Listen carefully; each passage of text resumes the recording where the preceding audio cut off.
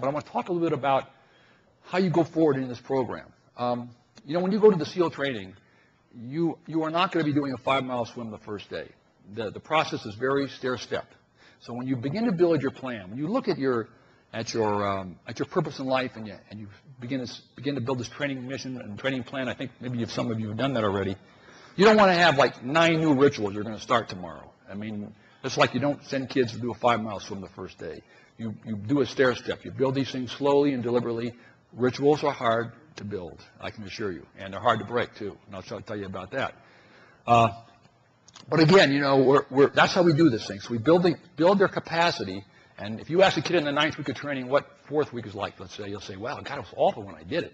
But now that I'm in the 9th week, it really isn't that bad, because he's already gone past that.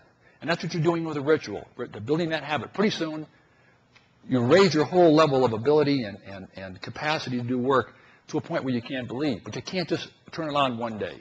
And as Jim will tell you, it takes a while to build these habits and rituals. So probably, I think, about 3 months. We test multidimensional stress. Now, I don't know about you, but nobody I ever had work for me ever came to work and was able to turn off everything in their life to work for 8 or 10 hours. We live in a world where there's stresses coming at you all directions. You got a child with chicken pox. You're going to be thinking about that child when you're at work, and that's just how life is. Well, in the SEALs, that's what we teach, multidimensional stress. We expose them to it. We'll put the kids in a pool, and you'll see in the film, you have to tie knots underwater. It's not a big deal. But there's 2 dimensions here, right? 1, you got to hold your breath, and 2, you got to think about how that knot gets tied. And they all get that right away, but then we blindfold them. There's another problem there now. Now they got to think, they got to be able to hold their breath, and they can't see. And if they can't stay calm because they can't see, they come to the surface and they fail. Now, eventually they all get that. But the whole point is that's what we do in SEALs. We understand the fact that I understand the fact that all of you, and in the case of the SEALs, deal in a life with multiple dimensions of stress. And our stress, we're talking about going to war, where you have things coming at you from all directions. But your life is no less important than theirs. You have stress coming at you, and how do you deal with it? And it's hard to deal with it by doing push-ups. Okay, you can be the best person in the world doing push-ups. You're not going to solve some of those problems. There are much better ways to do that, and it's in handling your emotional energy and your mental energy, and of course, at the very top, your spiritual energy. It was a 1.5-mile swim. It wasn't a long swim, but it was big surf. It took us 20 minutes to get through the surf. It was after lunch. Everybody got sick, drinking salt water and throwing up, and we had to do 3 half-mile legs. And I had a swim buddy. They call them swim buddies. And my swim buddy was a 19-year-old from Michigan, high school graduate, never been in the ocean before. And I was 26, married, and had 2 kids, Annapolis graduate, pretty good athlete, and grew up in California around the ocean. So we get to the mile point, we got a half-mile to go, turn around, and the kid's name was Jim Lampman. I said, I'm not sure I'm going to make the last half-mile. Now, you saw the fins we swim with. And you don't swim freestyle in SEALs. The enemy can see you when your arms come out. So you just keep your arms underwater and you kick these fins. He said, sir, just roll over on your back. Roll over on your back, and I'll talk you back the last half-mile. And we made it. And the point I'm making there is that no matter who you are, there's a point in your life where you're vulnerable, right? You're vulnerable. Everybody is, the strongest guys, the strongest ladies. There's always a point in your life where you have anybody to call on. If you don't have a team around you, then you're your own worst enemy, because at the right time, that young 19-year-old seaman, high school graduate from Michigan, helped out a grown guy, athlete, college, all this stuff, and I needed him, and he helped me. And that's what you do when you build your teams. You do the same thing. You can't, I was talking to Dana this morning. I said, I was an admiral. I could give orders to anybody. In the military, everybody salutes. I said, but that's not how life works with a team. I said, unilateralism, some guy said once, produces an outcome, but it doesn't necessarily produce a solution. I can make outcomes. Anybody can make an outcome, but is it a solution? Remember in Chemistry 101, right? What a solution is?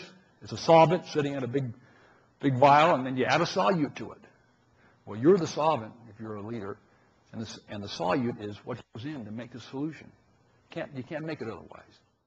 We have a 4-mile run. It's a time run, and you tell the kids, okay, you're going to run 4 miles, and the faster you run it, the more points you get.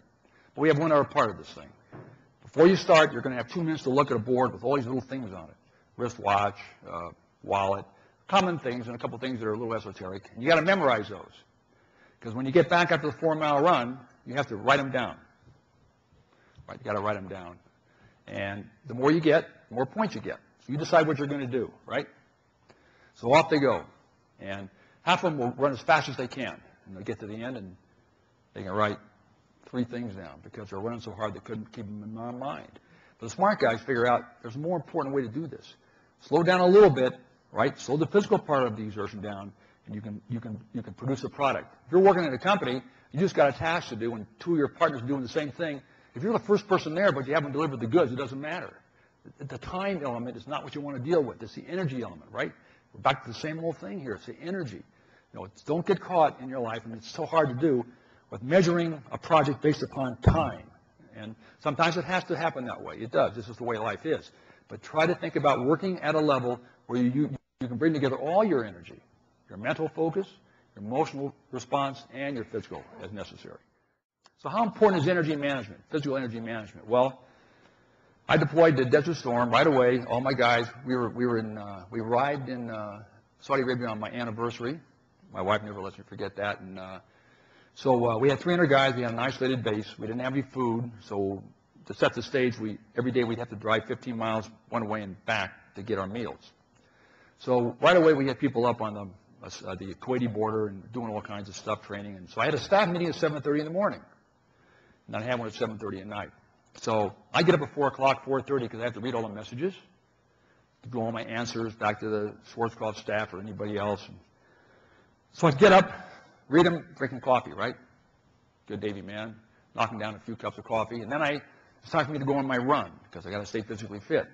Now, it's like 100, well, it wasn't 110 in the middle of the night at 4 in the morning, but it was in the 90s. If you ever lived in the East Coast and went for a run, you know you sweat for half an hour after you run. You never stop sweating. So I go off 4 to 6 miles, get back, and the clock's running, so it's time to take a shower and go into the staff meeting. So let's think about what I had just done to myself. I was already sleep deprived because we were working long hours. Got up early, mainlined a bunch of caffeine. Okay, blood sugar's low when you wake up anyway. I'm sure she told you about that. And now I haven't had anything to eat, just coffee. And now I go for a 6-mile run. I've got a diuretic in my system already making me lose water. And now I'm sweating out that. And now I walk in my staff meeting. Boy, am I fully engaged? Man, and so it was funny, but this is a true story. And I didn't even think about it until I met Jim Lair. So I knew enough to know this was not good, because there's a word for what I was in my staff meetings. But I'll just suffice to say that if you could have the greatest idea in the world, and I'd find something wrong with it. That's just how I was. And I'm not that kind of person. At night, 7:30 meeting, back to battery, so to speak, and you could have the dumbest idea, and I'd like it, because it was all about what I had done to myself physically. Extremely low blood sugar, totally dehydrated, sleep deprived, and I'm going to be, 1, a good judge of good ideas, and 2, not be cantankerous? No way. There's no way. Jim and I were giving a speech to a company up in Chicago, top 150 executives. Half of them don't even eat breakfast. I mean, you can't do anything worse for yourself than not eat breakfast, even if it's a bar, anything to put your blood sugar back to where it's at. So I never thought about it anymore until I met Jim, and I was auditing one of these classes, and he was talking about all that stuff, and I realized that's what happened to me. That's what happened to me, that I hadn't paid attention to that. You know why? Because I was managing time, right? My time was right, no problem. Got everything done, walked in 7:30, great time manager, but I couldn't deliver the goods when I got in there. I forgot to tell you about normalizing the abnormal. I didn't tell you about the mud, did I? You know, I see that mud in the film? And these guys live in that mud. It's just awful mud. It's full of seashells and methane gas, and they roll around this stuff. You saw them. And they never could figure out why. So I always tell each class, there's a reason why we do that. And of course, you're not going to send a SEAL guys out on an operation in mud, but they roll around at relay races. I said, the reason is there's something really great about mud. And now I've captured them. I said, the great thing about mud is you can wash it off. How much mud do you have in your life you can wash off? I mean, we all have it. And they realize that, yeah, mud's mud. It's lousy, but you can wash it off and it goes away. As soon as it's washed off, you don't have it anymore. So that's what Jim talks about. Find the things that are most important and put your energy on those. Stay away from the mud. He doesn't say it that way, but that's why I'm saying it. You stay away from the mud. You can wash that off. Don't spend any energy on it. Get a hose and wash it off, so to speak. And that's what we teach them for. There's no other reason for it. You're never going to have an operation. You're in mud. That's not how it works. But at the end, movement's a big deal. I know we talked about movement.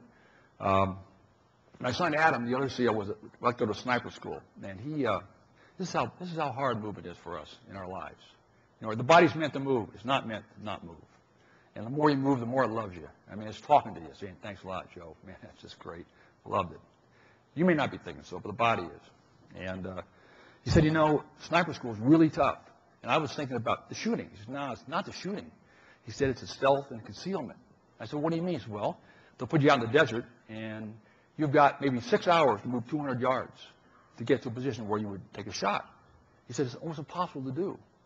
There are guys who fail it because they can't stay stationary, because the body wants to move. It doesn't want to move a half inch at a time over 6 hours.